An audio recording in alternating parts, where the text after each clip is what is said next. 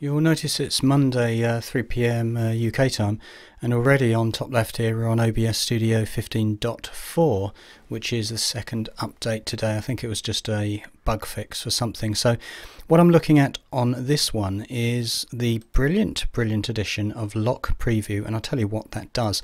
Now on the left hand side we've got myself, which is the webcam, and if I turn that off, of course, I highlight it, and before I turn it off you can see that there is the green and red boxes around the outside. Similar is with the yellow slide, the blue slide and the text slide.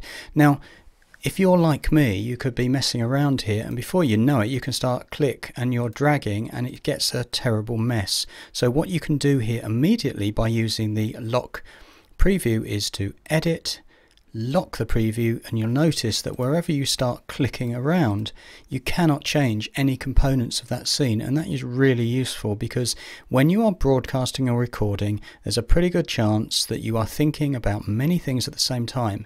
So when you go to hit that transition button and that scene becomes live, you want to make sure that what you send is good, and that is pretty much it. So all you do is go back, and if you like, and turn off the lock preview, and you'll see that there is a red mark around the outside. Similarly, if we go back and we want to get this through again, I could change this around. Let's say if I wanted to move around and say I bring this one to the top and this one to the bottom, and I could do this while I'm actually quite honestly doing a session here. I'll tell you what, let's leave it like that, and then that's fine. If you wanted to transition that, it will move, but you'll notice that you are very much getting into bother.